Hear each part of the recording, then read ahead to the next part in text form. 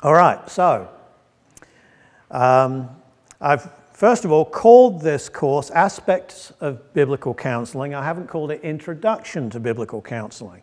There's a reason that I haven't called it that, because it's not an introduction to biblical counseling, but it overlaps an introduction. So you are going to get introductory material, but you're going to get the kind of material that some introductions don't include, just because they don't have time to include it. So many of the things that we're going to be looking at will either overlap these biblical counseling courses, but they will also, I think, benefit you hopefully greatly, because these are things that are very important, but unfortunately are often not given the kind of time that they need to be given. I've always felt when I've been taking counseling courses or giving counseling courses that some of the things that we're going to deal with here are not dealt with in the kind of depth and with the kind of understanding that they need to be, because I think that they're crucial. So please don't think, therefore, that just because this is not an introduction to biblical counseling, that you're going to leave half prepared. That's not going to be the case. And the reason for that is because God's truth is one. Okay, and what you learn here is going to kind of help you in your application in other areas of biblical counseling. Okay, so you will get sufficient material here to really make you more proficient at doing this. And I hope that all of you will pick up from this and really help others. Listen to others. Believe that God's truth, not you, it's not me, but God's truth, your handling of God's truth, your sharing of God's truth, your willingness to be like Christ and be patient and listen. Today, some of the time, quite a lot of the time, is going to be taken up in just giving you an idea of why secular psychology and integrationist counseling is not biblical and is not right, okay? Then we're going to go on to the application of the biblical model.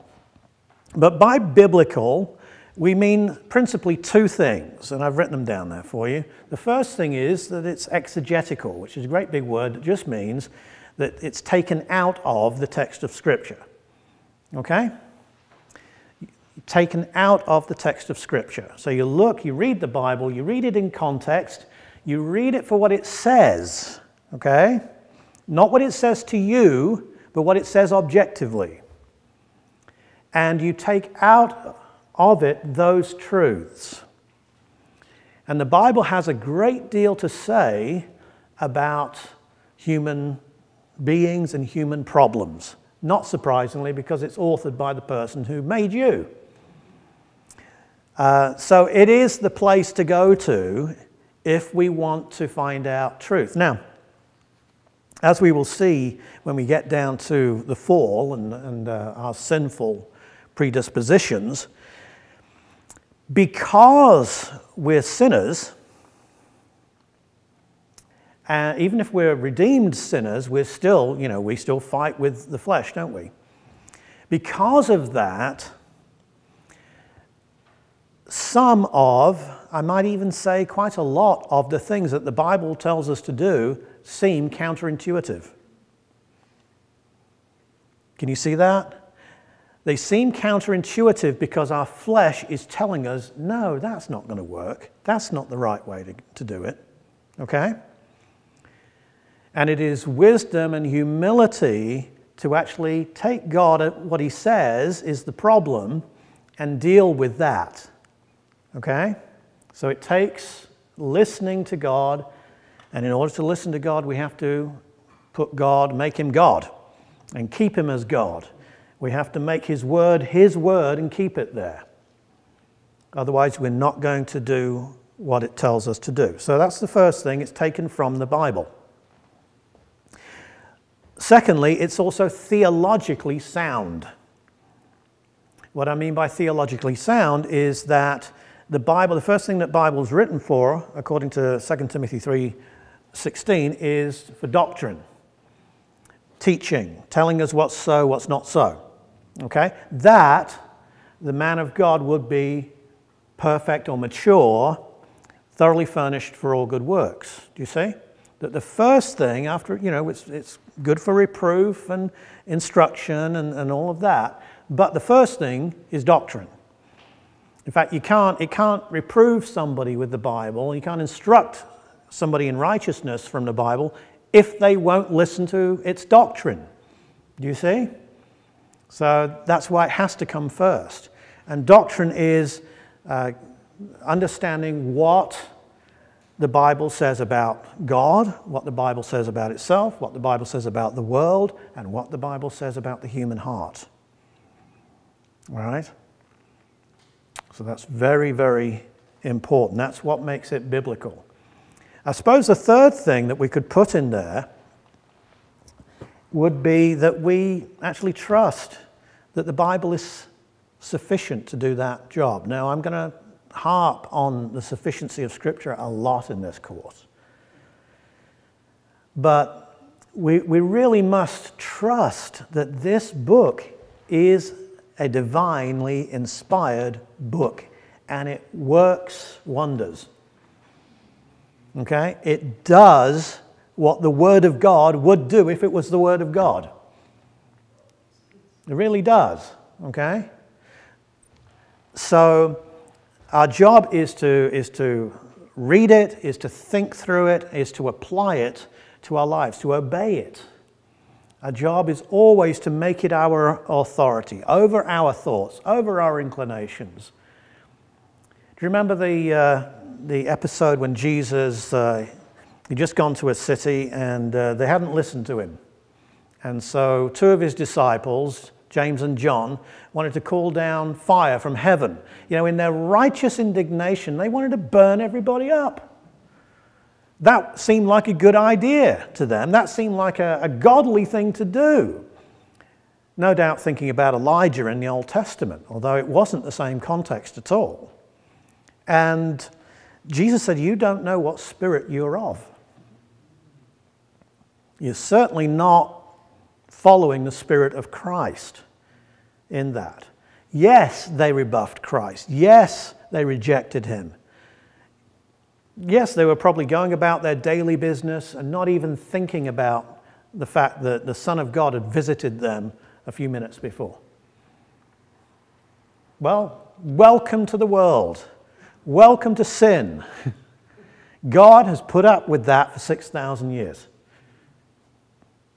So, and he puts up with that now, does he? Does he not? He puts up with it in our lives, does he not?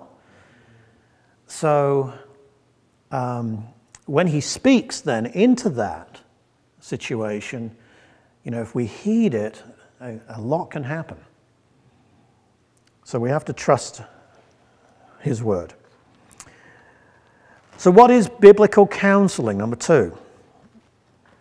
Well, it's using the Bible to basically do these 5 things. The first thing that it is, which is kind of a cover-all statement, it is the cure of souls. You don't hear that phrase anymore. It's an old-fashioned way of speaking about it. It actually predates psychoanalysis and psychology and all of that stuff, Before that, people had problems, and they used to very often come to pastors.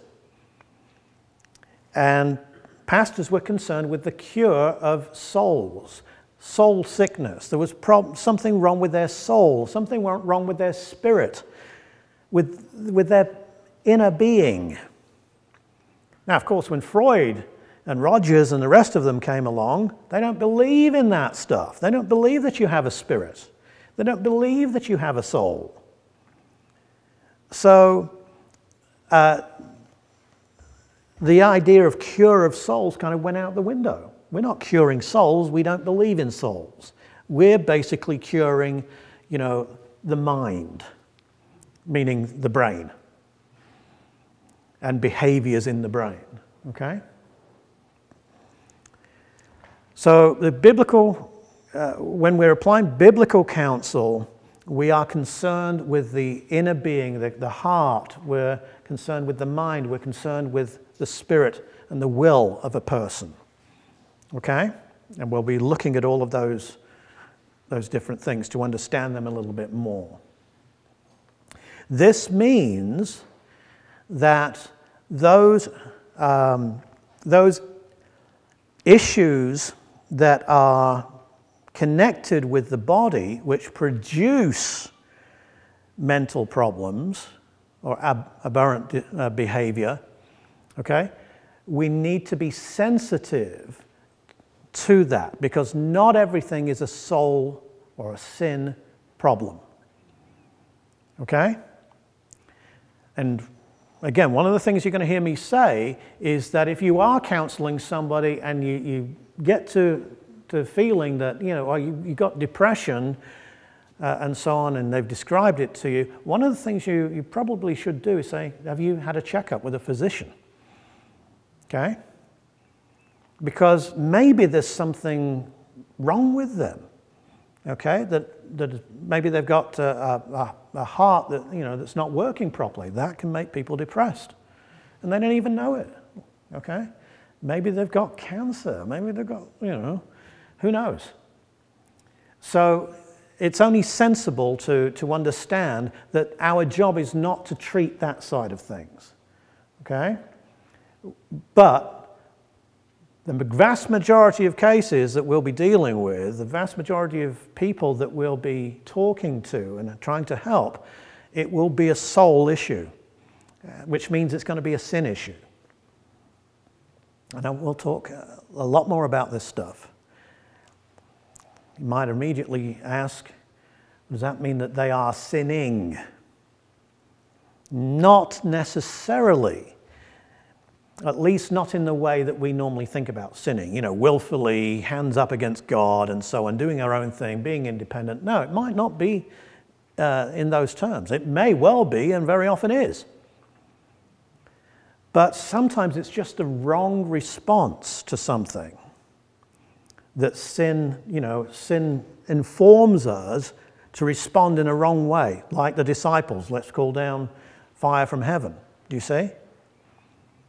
And because we responded incorrectly to something, there are knock-on effects to that. Okay, so sin is the issue, and so we've got to track that back and then say, well, okay, this is what caused that, this is what caused a train of thought and a train of action and a train of thinking that brought you to this, bad habits of thinking and feeling.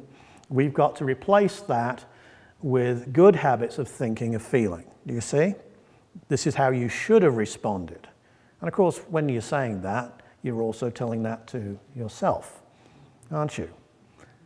If I encounter this kind of thing, this is how I need to be too. So this is another reason that this is a useful course. Secondly, admonition. Admonition. A lot of psychology, and certainly Christian psychology, which is an oxymoron, but a lot of Christian psychology, there is no admonition, okay? And the reason that there is no admonition, okay, telling a person, that's wrong, you should stop doing that, you need to stop doing that now, okay, that kind of thing, is because they've got a psychological diagnosis instead of a biblical diagnosis. You see, a biblical diagnosis is going to say, that's selfish, that's sinful. Okay? God calls that sin, you need to stop it. Whereas a psychological diagnosis is not going to diagnose it as sin, they're going to diagnose it of a problem in your past. Okay? Habits that you've required, you're a victim. Something like that, yes? I have a book called A Nation of Victims, which I will quote to you, not today, but as we go by here that really brings that up. You know, we've been convinced that we're all victims. Okay? So you may have heard of the nouthetic counseling, Jay Adams and people like that. That verb noutheteo just means admonition. So that's it involves admonition. Doesn't mean that's the only thing that you do, but it's certainly something that's important. You have to be in a position to point somebody to the Bible and say, this is what the Bible says. This is what you need to do. Okay? It's not your authority, is it? All you're doing is you're helping another person see what they need to do. And we all need that. The next thing that biblical counseling is just discipleship, is it not? I mean, we're just learning to follow Jesus. It'd be so nice to have Jesus as our personal biblical counselor. You know, we could ask him, ask him what to do. I'm feeling angry, or I have this problem here with my relationships, or I have this compulsion, or whatever it might be. And just a word from Jesus, you think it would sort it out. Of course it wouldn't. It would be great to hear from him, but it doesn't mean you'd change. Have you read the Bible? That doesn't always happen, does it? We have the words of Jesus. Okay, we have the Word of God. It is as good, it is as authoritative as if Jesus was speaking right in front of you. Okay? So for discipleship, that's an ongoing learning process. A disciple is a learner. And we all have to relearn, don't we? The next thing that it is, it's just reminding people. Just reminding each other of what we already know. We know that the Bible says, be a peacemaker. We know that the Bible says put others in front of ourselves and our own desires. But we need to be reminded of that all the time, do we not? So that's part of biblical counseling. Biblical counseling is listening, identifying, and then saying, well, I can see here that what seems to me be doing in this scenario that you've just described to me, you seem to have acted for yourself. You seem to have gotten angry because somebody, he said that to you, she said that to you. Okay? And you got angry and you felt right and righteous in getting angry. And then once you're angry, you want to keep angry to justify yourself being angry in the first place. But how much of that anger, when we calm down, how much of that anger is justified? How much of that anger would God put up with if you were being angry right in front of him? Very, very little of it, because very little of our anger is actually righteous anger. Okay? When God is angry, he is indignant righteously. When we're angry, we're very often angry because we're putting ourselves first, and we're not willing to humble ourselves, and we're not willing to just be meek. That's the word. Be meek and take it. Okay? Let me just show you if I can find this. It's when Aaron and Miriam, 12 actually. Yeah, 12. Let's just read it together. Then Miriam and Aaron spoke against Moses because of the Ethiopian woman whom he had married, for he had married an Ethiopian woman. So they said, has the Lord indeed spoken only through Moses? Has he not spoken through us also? And the Lord heard it. Now you can see this is an insertion, not by Moses, but by somebody else later on. Now, the man Moses was very humble. The idea there is meek, actually. Meekness is being willing to take duress, okay? More than all men who were on the face of the earth. Suddenly the Lord said to Moses, Aaron, and Miriam, "Come out, you three, to the tabernacle of meeting." So the three came out. Then the Lord came down in the pillar of cloud and stood in the door of the tabernacle and called Aaron and Miriam, and they both went forward. Then he said, "Hear now my words. If there is a prophet among you, I, the Lord, make myself known to him in a vision. I speak to him in a dream. Not so with my servant Moses." So what's God doing there? He's clarifying that, look, you may be prophets and prophetesses, but I don't speak face to face with you. Okay? So putting yourself on the same level as Moses is, it's just not going to wash. I speak with him face to face, even plainly and not in dark sayings, for he sees the form of God. Why then were you not afraid to speak against my servant Moses? And the repercussions follow. So, can you imagine, though, Moses' predicament? Because please don't think that his brother and his sister turned against him in private. They almost certainly did it in public. So they are, straight away, they're questioning his leadership, they are questioning his authority, and they are jeopardizing the whole plan of God in the Exodus wanderings. And do you think that as soon as they said that, then God appeared just to fix it? Probably not. Probably Moses had to wait, an excruciatingly long period, or what seemed like that to him. He was probably embarrassed. He was probably a little annoyed. He was probably wondering, what on earth can I do about this? Is this mutiny? What's going to happen?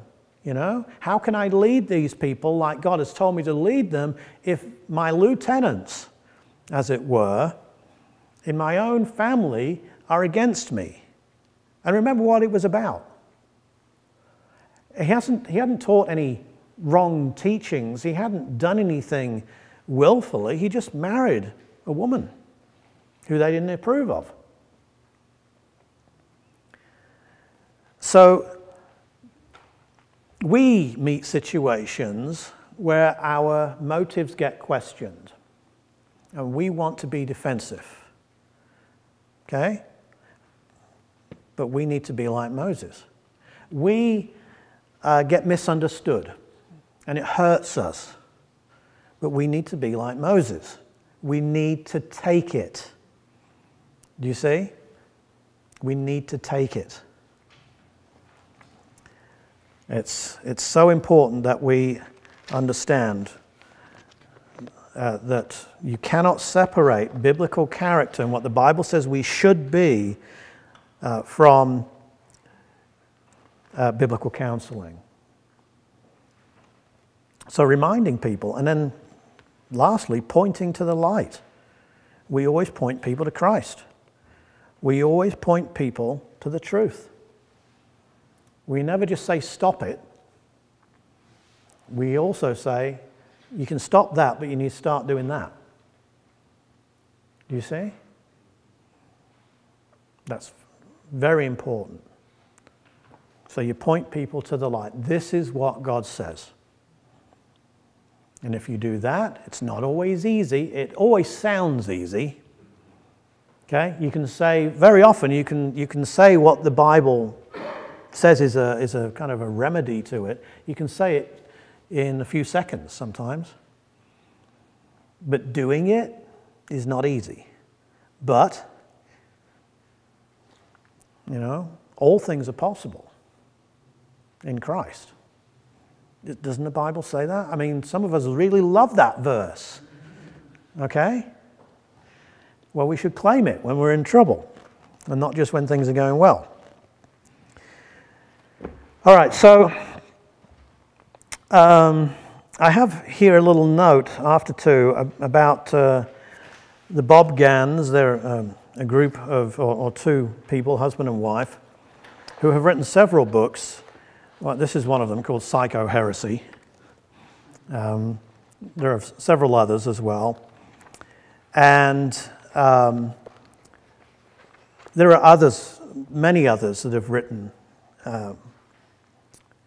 books criticizing psychotherapy. But the Bob Gans also have criticized biblical counseling, the nouthetic type of counseling of Jay Adams and so on. They used to be more behind it, now they are less enthusiastic about it. So I just want to take some time talking about some of their criticisms, mainly of psychology and psychotherapy, so that you understand why we're biblical counselors and why we're not interested in Christian psychology or secular psychology. Not all biblical counselors, just because they use the Bible, are good. Same as not all Bible teachers, just because they use the Bible, are good. Some biblical counselors actually cause a lot of trouble. Why? Because they don't treat people as people. They don't treat people as faulty, as, a work in progress. They're too quick to condemn and too quick to admonish them to do something that they're not ready to do yet. They're too quick to prescribe the problem, diagnose the problem and prescribe a substitute for it, instead of actually listening to find out, what the problem is, or if there's something else, or if that really is the problem. Because very often a person might come to you and they might share something that they're hurt about or troubled by, and that's actually not the problem. They might think it is. But there may be something else that's in the background, okay, that is kind of playing with their heartstrings and with their emotions and doing its work, and you need to kind of understand that, okay? You can't always deal with that, but you need to understand it so that you can tell them, okay, you've got to draw a line and move forward with Christ, okay? But you have to understand what the issue is. Otherwise, you might wrongly just and shallowly use the Bible with them and be ineffectual. So, any questions about those things? Yes, Susan. Referring to what you just now said, so if they tell you what they think the problem is, but it's not, do you question them further? Or you just listen. I don't have it on here, but if you had the second page, then the second page would have in part 3, okay, which I haven't given you yet. Okay, part 3, number 2 says listen, listen, and listen again. Okay. And then it says, listen to what they say, listen for things that don't fit, listen for things that are repeated, listen for whether they accept any specific fault, listen for signs of humility and or pride, especially pride. Okay, but listen, listen, listen. Okay, it's very important. You don't have to, you don't have to listen like the Hollywood ideal of the psychologist in his chair, with his pen tapping against his teeth, like that. You just listen to them as a human being, okay? But you pay attention to them. You give them both of your ears, and you pay attention to what they're saying, okay? And after a while, what you'll do is you'll start to pick up on some things. You'll start to think, hold on a minute, they've repeated that. Or she got emotional when she said that. Okay, and make a little note maybe, and you come back to it. Okay, Or that doesn't fit. Why did he put that in there? I didn't ask him about that, and he's not talking about that, but he put it in there. Okay? I need to come back to that. Do you see? That kind of thing.